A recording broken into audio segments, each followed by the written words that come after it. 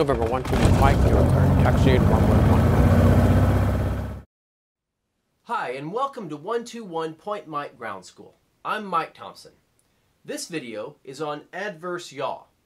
It's something you're going to be tested on and deal with every time you try to turn the plane. Remember that yaw is rotation about the vertical axis, and it's controlled with the rudder. Adverse is something that's working against you, or is bad. So in this case, it's bad yaw, and it's caused by banking the plane. So when you're in a turn, you want the tail to follow the nose, and everything stays coordinated, right? But when you bank the plane left, the nose will yaw to the right, and vice versa. This is adverse yaw. It's the nose's tendency to yaw the opposite way that you bank. Now, why in the world does it do that? And what can we do about it? Well, it does it because it basically has to.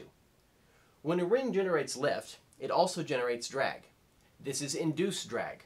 More lift, more drag.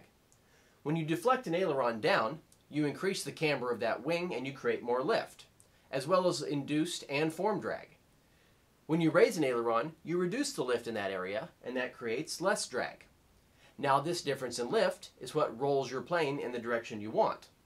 But, due to the differences in drag, it's also what yaws the plane in the direction you don't want. If we look at our left turn from the top, we can see that the right wing has more drag than the left one, and this creates a torque to the right, which is in the wrong direction. That's adverse yaw in action, and you'll be asked on a test and have to deal with it at least 4 times per flight. Now what can we do about it?